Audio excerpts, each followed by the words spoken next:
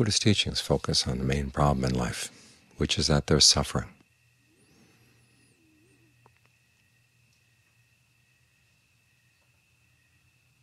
And he says there's something we can do about it. We don't have to just sit there and wallow in the suffering or accept it or pretend that it's okay.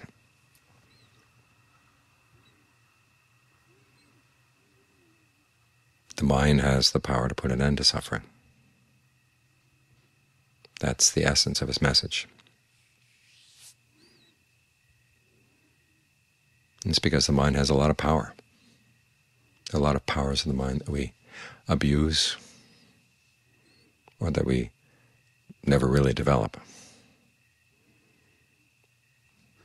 But he's saying that if you train the mind in the right direction, you can use its powers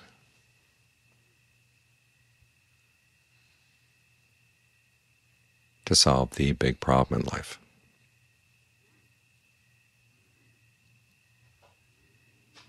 This is what we're doing as we meditate. We're taking this power of the mind, the power it has to shape its experience, and to train it in the right direction. Because the reason we're suffering, as the Buddha said, clinging to things that are going to change,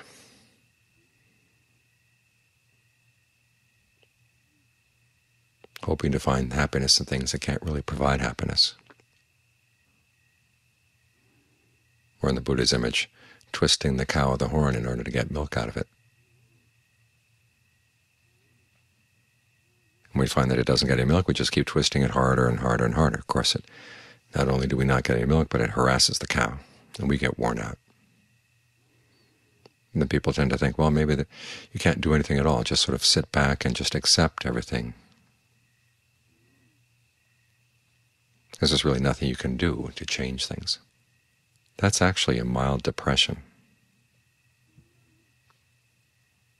Depression comes from when people try their hardest to find happiness, and it just doesn't work, and something inside gives up.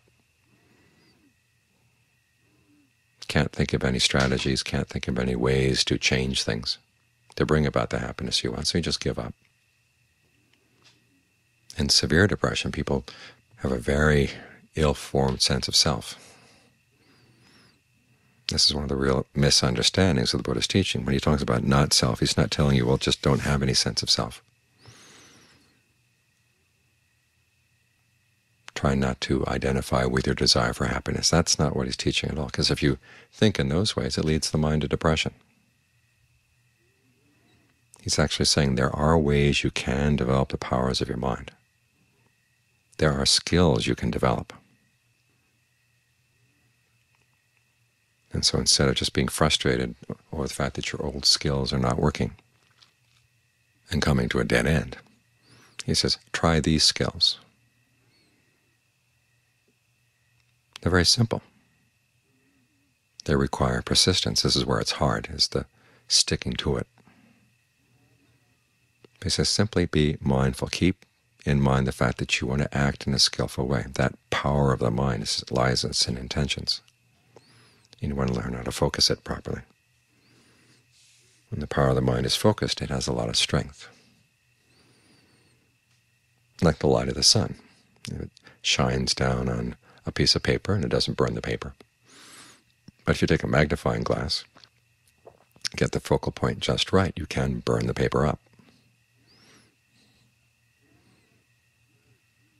And it's the same with the mind. If you just simply are aware of the fact of suffering,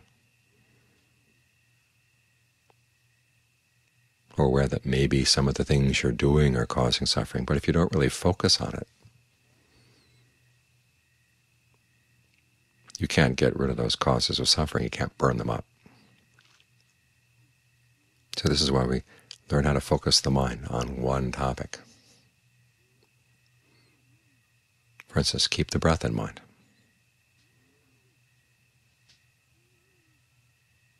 And what is this going to do for the problem of suffering? It's going to train the mind in the skills it's going to need in order to understand what it's doing to cause suffering and how it can stop. The first skills are mindfulness, alertness, and ardency. The mindfulness is, for instance, keeping the breath in mind each time you breathe in, each time you breathe out. The alertness is actually watching what's happening. On the one hand, you're watching the breath. Is the breath coming in? Is it going out? Where is it coming in? Where is it going out?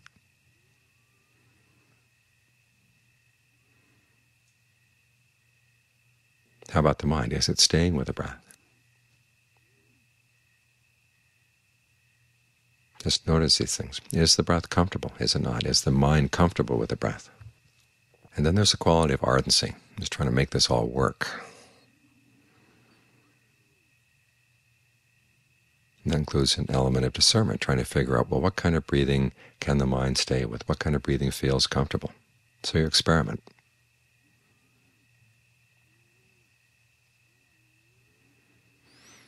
What way of conceiving the breath makes it easy to keep in mind? What way of conceiving the breath makes the breath comfortable? And John Lee recommends thinking about the breath energy throughout the body. When you breathe in, notice, is there a sense of energy running down your spine? Is there a sense of energy running through your shoulders, in your torso? How about the energy in your head? Does the energy flow freely, or is it constricted? If it's constricted, what muscles can you relax to allow it to flow more easily? Can you breathe in a way that tension doesn't build up as you breathe in, and that you're not holding on to tension as you breathe out? Give it a try.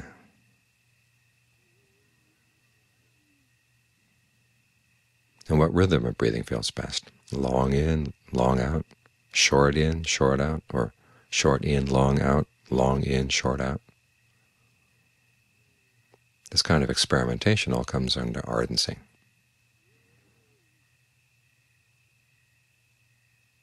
When the mind wanders off, try to bring it back as quickly as possible, but bring it back skillfully, not with a sense of self-recrimination or frustration. Just reminding yourself this is a skill. It takes a while. It takes a while to work on it. It takes a while to develop it. For adults, this is particularly hard. We're used to learning skills as we're younger, and as we get older, it gets more and more frustrating. We don't like going back to square one.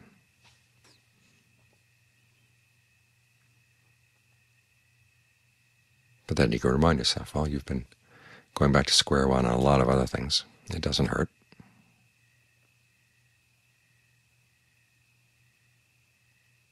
This is one opportunity to keep yourself young, because young people are always willing to learn new things. It's when you're old and you decide you don't want to learn anything new, that's when you're done for. So this is another part of ardency, is learning how to talk yourself into maintaining a good mood as you do this.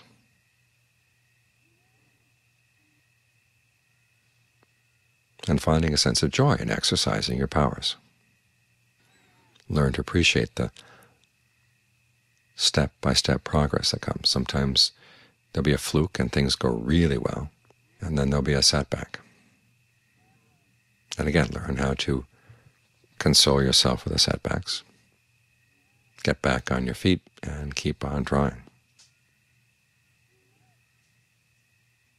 And remind yourself this. The mind does have a lot of power to shape its experience. You can create a lot of happiness out of very little things, and you can create a lot of misery out of very little things. So why create misery? Who wants it? It's possible to develop a sense of fullness, well-being in the body simply by paying very careful attention to how you breathe. Adjusting things here, adjusting things there.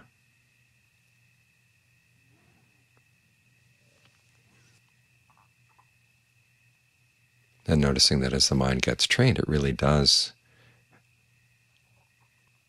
have the power not to suffer from the things that it used to suffer from.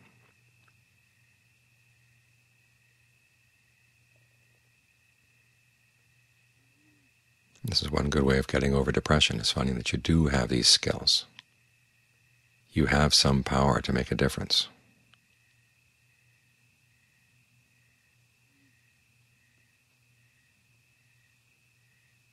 It starts with the breath, but then the skills that you develop can be used in other areas of life as well. If you're more mindful in your work, more mindful and alert and ardent in the way you approach problems in the family, problems at work,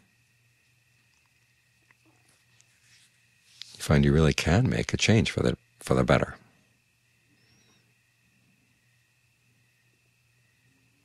And you develop a more mature attitude about making a change for the better.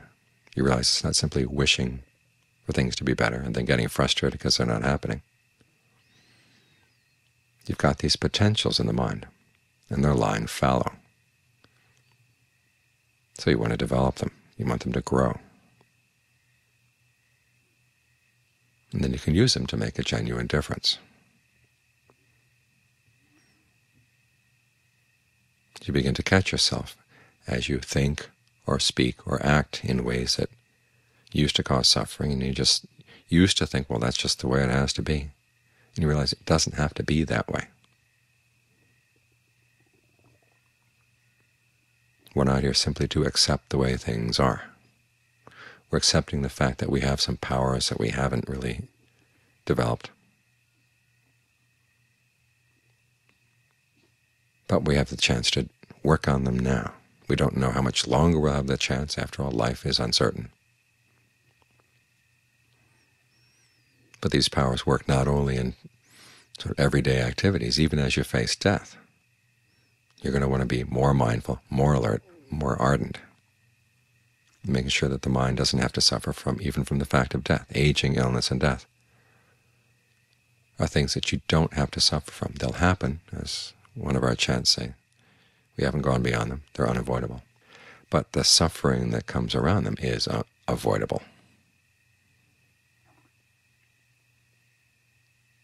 That's an important principle to keep in mind.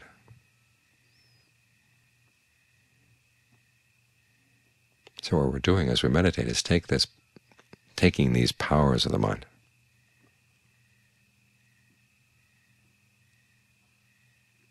that in some cases we're misusing, in other cases we're not even using at all, and learn how to focus them on this issue of why is the mind creating suffering when it doesn't have to. And it is a problem we can solve.